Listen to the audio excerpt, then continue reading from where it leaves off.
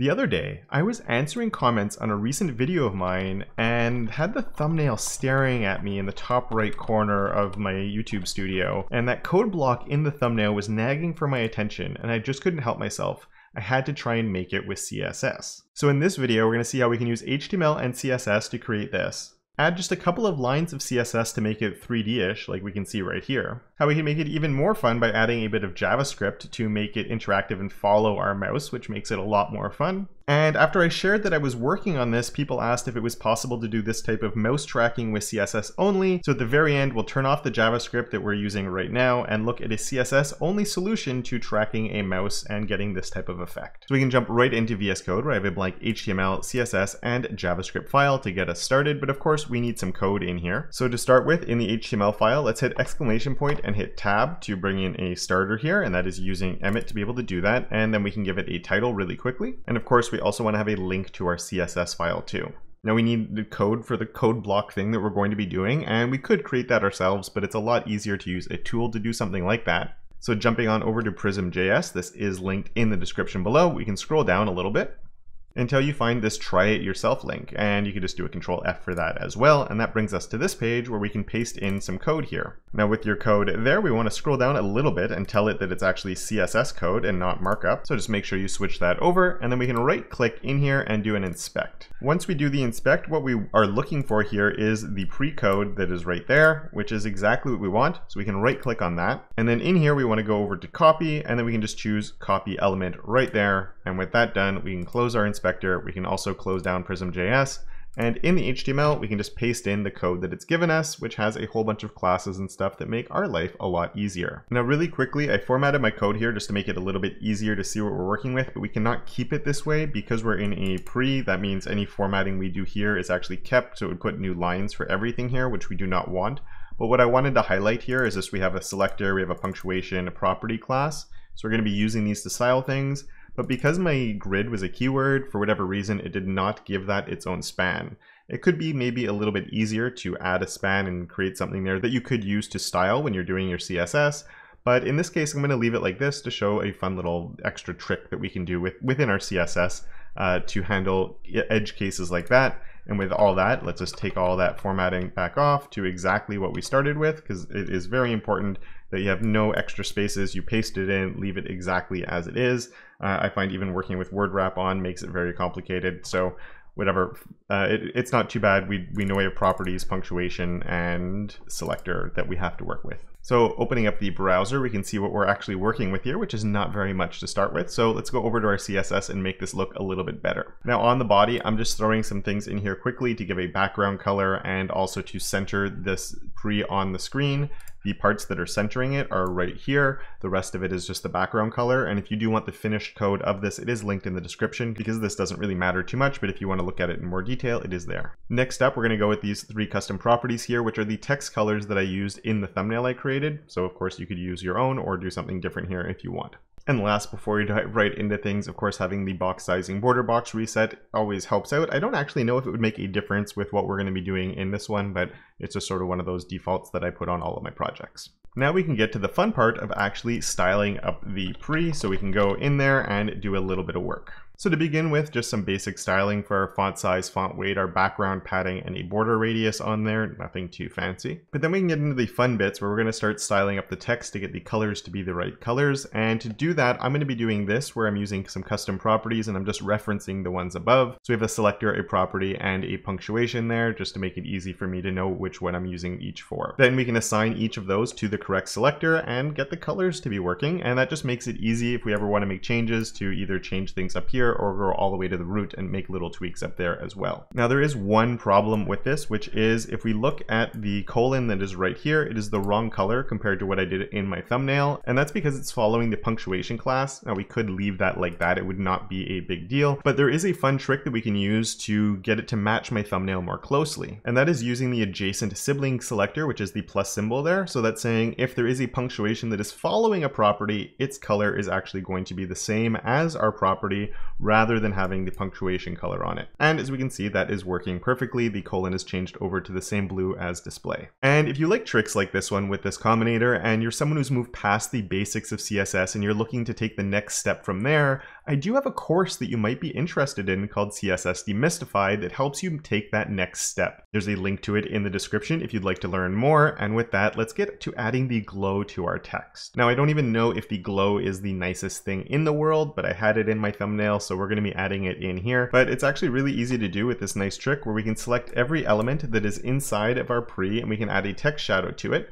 The only problem with this is that obviously how can we control the color of each one? And there's ways that we could sort of try and hook into coloring and everything, but there is the original of the custom properties, which is our current color that we could use, and that will use the color of the text to be the actual glow. The one downside of this is that means we can't really control the opacity of the glow if we did want to turn it down, but overall I think it's copying what I did pretty well. I wouldn't use this on a regular basis, but I think that for something simple like this, you know, we're trying to recreate an effect, it works well. Now we actually want to get it to rotate and be 3D, which is the sort of the whole point of all of this, right? So to do that, we can add this transform right here. There's three things going on. We're rotating it along two of the axes, and we've added a perspective, which moves us away from things and makes the 3D-ness of it seem a little bit more realistic. The number there, I just put a really big pixel value. I usually start at 1,000 pixels. In this case, it ended up being nicer. I just played around with it. I don't really have a hard and fast rule for a number, just experiment with what looks better. If you have one thing like this, it often doesn't really make a huge difference, but as soon as we start adding some actual depth with the other pieces in this, that's where that number becomes something that you might want to experiment with. Now next up, we want to add that gradient background thing that we're going to be using. So let's scroll all the way down to the bottom to add this in, and we're going to use my favorite thing in the world, pseudo elements, to be able to do this. More specifically, we're going to be using a after for the gradient, but we're also going to have a before used in here, so let's add both of those in. Now there's nothing very fancy, we're just doing a content for both position absolute and the border radius inherit, which is handy because it's going to make sure that the border radius always matches that of our pre. But because we do have the position absolute here, we will want to move up all the way over to our pre once again. And on there, we can add a position of relative just to make sure that this is the containing block and that after doesn't escape and use the viewport. So our positioning is relative to the pre rather than the viewport. So going back down to there, as I said, we're going to skip over the before. We're going to come back to that one after. For now, we're going to use our after here to add in that gradient background. Now I've put a very simple gradient on here, and I've also put an inset of 0, and that is short for a top, bottom, left, and right of 0, meaning it's matching the actual size of the pre. But I'd actually like it to be a little bit bigger in all sides, so we can actually switch that over to a -1 rem, and it's just going to increase it a little bit. So when we move it back, we will see that it's a bit bigger than our element itself. Now normally to move things back, you might be playing with Z indexes or other stuff like that, but in this case, we're going to be working in a 3D world. So we can actually use a transform and a translate Z, which is the forward and backward axis, like toward the camera or away from the camera. But if we want to be able to take advantage of that, we actually need to go back up onto our pre and add one more property. And that property is a transform style preserve 3D.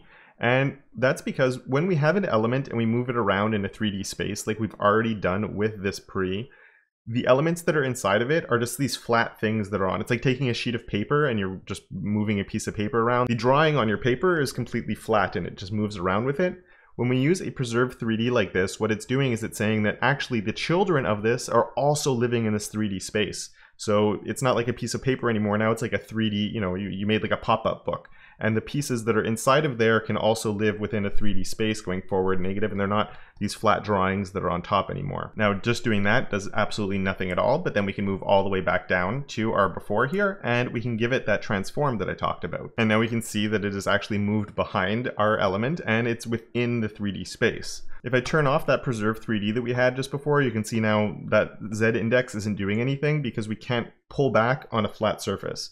We need that to also be living in a 3D space, which this enables. Now, if you want to increase or decrease how things are doing, you just play with the rotation on the parent and it should work. But for now, we'll go back to the 20s just so it looks a little bit easier to see what we're working with. And we're going to do one more thing before we actually get to dynamically doing that movement with our mouse. which is adding a little bit of a shadow underneath here. And you know what, going back to 45 there might make the most sense to make it more obvious what's happening here. So let's go back down to where we were working before, and that was where we had our gradient, and we're going to come here and now work on our before to add the shadow. So the first thing we can do is create our before, and then I'm going to move it in just a little bit to give it a bit better of a shadow effect. And I've given it a red background now just so it stands out clearly with the different steps we're going to do here before we get it to be black. Next, I can move it backwards, and I've done -49 pixels just because the before has a -50 on it. If you'd rather, they could both be -50, and then you could actually use your Z indexes to choose which one is on top of the other. So you'd probably do a Z index of like of 2 maybe on this one and a 1 on that, whatever it is, just to make sure that they're stacked properly. Or a 1 pixel difference on the translate Z.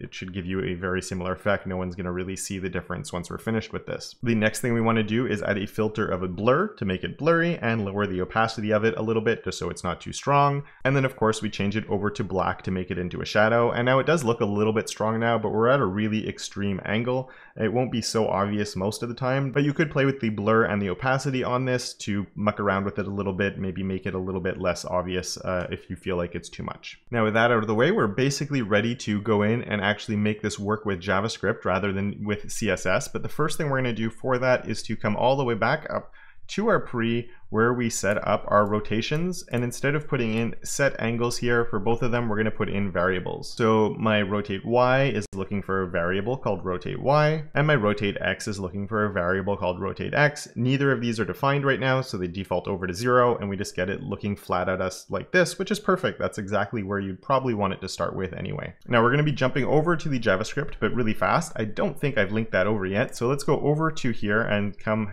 right there, and we can add the script tag for our JavaScript. Now hopping over into our JavaScript, we want to be manipulating our pre. So first we can do our query selector to find that on our page and make that our const of pre. Next we can create a function called rotate element, and in there we're going to be looking for an event which is going to be tracking our mouse movement as well as the element itself that we're going to be manipulating. Now the very first thing we need to be able to do is to track our mouse position on the screen. So we can do that like this, mapping our X to our event client X and the Y to the event client Y.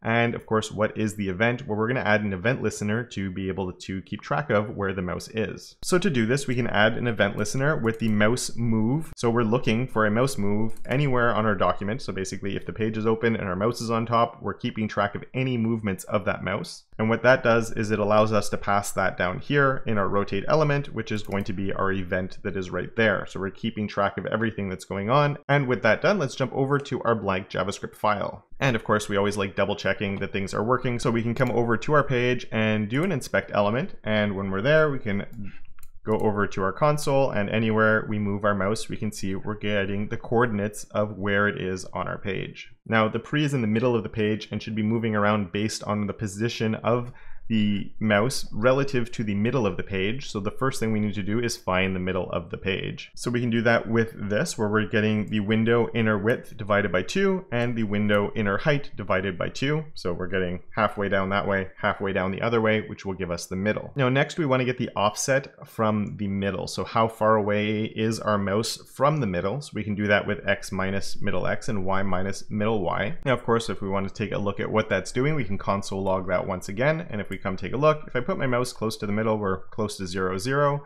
The more I go this way, the more negative it is, because again, we're doing X minus, so we're getting a negative value there. And the more I go this way, the more in the positives we're getting. Up and down will mostly be affecting the Y value. Left and right is affecting the X value. Now, ideally, we're actually getting this as a number from 0 to 100, or maybe even less. So we're dealing with numbers that would work for a rotation. So to be able to do that, we could get this as a percentage instead. So first we can add in dividing by the total, which would be our middle X and our middle Y. So now if we come and take a look, we'll get the decimals. So this is like a percentage where 1 would be 100% and -1 would be -100% and 0.5 would be 50%, that type of thing going on. And to be able to now play with that, what we'd want to do is multiply these numbers by something. Now we could do both of these times 100 to get it as a percentage. Don't really want the rotation as a percentage though. We're going to be working with degrees, and you just have to decide what the maximum amount of degrees you want are. Because if we get to the top right, if we're getting to 100%, this would be giving us 1. So times what? If we did 100, it'd be 100 degrees. If I wanted to do the maximum as a 45, then I just do times 45. And then I'm limiting it at a maximum of 45 degrees, which to me makes sense, but that number could be 10, it could be 100, it could whatever you want. You could play with it to increase the effect or make it more subtle. So once again, looking at our console, we can see if I get to the top right, we're dealing with almost 45s. Same thing if I go down that way, we're sort of working within that range now. Now what we want to do is update our custom properties using JavaScript. So we can do this like this by selecting our element, getting the style of it, and then setting the property of my rotate X and my rotate Y. The one thing that's a little bit awkward here is my rotate X is based on my offset Y and my rotate Y is based off of my offset X. And that's because I'm tracking my offset of along my x-axis and along my y-axis. The thing with rotation in CSS is we're rotating along the x-axis or we're rotating along the y-axis. So if the y-axis is here and I'm rotating this way. And if the x-axis is this way, I'm rotating it across that axis. So we actually want to reverse things around a little bit like this. It's a little bit strange. But for my JavaScript, I feel like this makes the most sense because we're getting the X position and the Y position. We just have to inverse sort of how we're using those once it comes to the rotations. Now we do have one problem left because while it's working, it works really well left to right, but the up and down is actually the opposite of what we probably want it to happen because it should probably follow the mouse. This feels really unnatural right now. So to be able to fix that, remember the rotate, even though it's the up and down, which feels like it's my Y-axis, that's rotating along the X-axis. So that one we can do a -1 times that. So we're just flipping this number around and making it the opposite. And then by doing that, now when we're rotating that, it will follow the mouse anywhere we go. And I think that's really fun. It's really snappy. It follows the mouse really well. But a lot of people, when I first showed this, asked about doing a CSS-only solution, which I want to jump into. It's a little bit different in how we have to do things. But right before we get to being able to track our mouse with CSS-only, one other fun thing that we can do here is if we jump back to the HTML, on this pre right here, we can add an attribute that can make this a little bit more interesting. And that attribute is content editable. Now with that on, we can actually edit the content that's in here. With the JavaScript, sometimes it's a little buggy, but let's see. Let's select this. So let's say we do fun. See, there we go. It's bugging out a bit, but fun 3D effect. And if I click off, it should show up. There we go. Fun 3D effects. And you know what? Let's just turn off the JavaScript for a second and try that again. Fun, there we go, 3D effects, and it becomes editable. The one problem with it is you can't really add new lines of code just because it doesn't have the formatting coming from Prism that we had. Of course, you could do something with Prism that maybe would help you be able to do something like this that could be interesting, but that's a bit out of scope of what I wanted to do, but I just wanted to show that we can do that. And then, of course, if we turn that back on, we have, oh, I saved, so it refreshed, but yeah, it glitches a bit, and as soon as it loses focus, you get back what you had. So anyway, just a fun thing that you could add on there if you wanted to, but I'm gonna take that off. And now let's look at how we can do that effect that we had by turning off our JavaScript here and getting that same effect to work with CSS only. So first, let's jump on over to our HTML and actually take off our script tag so that is no longer doing anything. Now, before we go over to our CSS to start making this work, we actually have to make a change in our HTML to get this to work. So the first thing I'm doing is wrapping this in a pre-container, and you cannot change the indentation of these because if you do change the indentation, it will change it there. That's just how pre's work, so you have to leave that. You can't nest it the way you might want to. Next, inside the pre-container, I'm going to do a div times 9 to give myself 9 empty divs. This is how we have to do it if we want to use a CSS solution without JavaScript. You can get a lot more fidelity the more divs you use here, so go crazy if you want to, but we're going to keep it simple for the demo here. Jumping on over to our styles, let's go all the way down. And in there, I'm going to do a couple of things. First, I'm going to have my pre-container with a position of relative because the divs that are inside there will have a position of absolute. And I'm going to use a grid template here with a repeat 3 of 1FR to give myself 3 columns and 3 rows that are going to be taking up all of the available space. Now, when I first do that, it's going to break where my pre is on the page itself right now, and we want to make sure our pre is taking up the entire grid. Now for this part, I'm going to keep these styles separate from the ones we did earlier, just so we know that these are the ones that are only part of the CSS-only solution. So to fix it and get the pre covering that entire grid that is on our pre container, we can do this with the grid template rows of 1 over -1. And we can do the same thing with the columns. And the reason we're doing that with the -1 is line numbers go 1, 2, 3, 4, but then the reverse order goes the other way, where we have -1, -2, -3, -4. So we're saying start at line number 1 and end at line -1. It just means go all the way across without having to count your line numbers. And the same applies for the rows up and down as well. Now next we have to worry about all of those divs. So I'm going to select the divs that are the direct child of our pre-container. I'm going to give them a big Z index just to make sure they do end up on top of everything that is here. We're going to give them a position of absolute and an outline for now, just so we're going to be able to see them, even though we can't actually see them at the moment because they don't actually have any size yet. Now one thing that's interesting when you are using position absolute, if the parent is a grid, you can still assign it grid columns and grid rows, and then use an inset of 0 or a top, bottom, left, and right of 0, and it will actually get that element to be on the area you've defined. So if we increase this here to say 5 pixels, we'll see it very clearly that it's in that spot that we want it to be in. Now this of course means we have to set all of them up into the cell that we need them to be on. So very quickly, I've already done that, where we just select each child using nth child, and we set a different row and different column for each of them to get it to be exactly where we need each one of them to be. Now the real magic comes here, and this is how we manipulate the X and the Y custom properties without using JavaScript, which is why we actually had to set the divs up here right before the pre. There is another way that is a little bit cleaner that you can do this with the has selector. The has selector doesn't have perfect support yet, so we can still do it this way.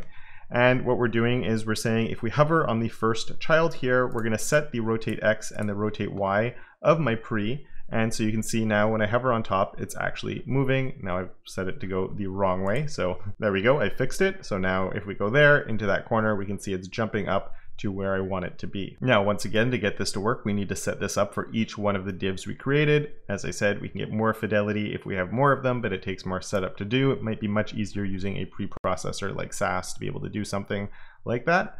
And we can see now anywhere I move along there, it's going to rotate toward my mouse, but of course it looks very chunky and ugly right now. So if we scroll back up to the original selector of our pre, we can add a transition, and now when we hover on top, it's going to move around and be a little bit snappier. So if we turn off our outline, we can now see that it works pretty well, and we can move around. And as I said, it's a little bit chunky just because we have only 9 areas to move across. So less fidelity than with the JavaScript solution, but I think it's still pretty fun. If you enjoyed this video, you might enjoy another one where I looked at a fun 3D flipping effect where we actually spin the element all the way around in a 3D space. Now, if that looks fun and you want to check it out, the video is right here for your viewing pleasure. And with that, I would like to thank my enablers of awesome, Jan, Johnny, Michael, Patrick, Simon, and Tim, as well as all my other patrons for their monthly support. And of course, until next time, don't forget to make your corner of the internet just a little bit more awesome.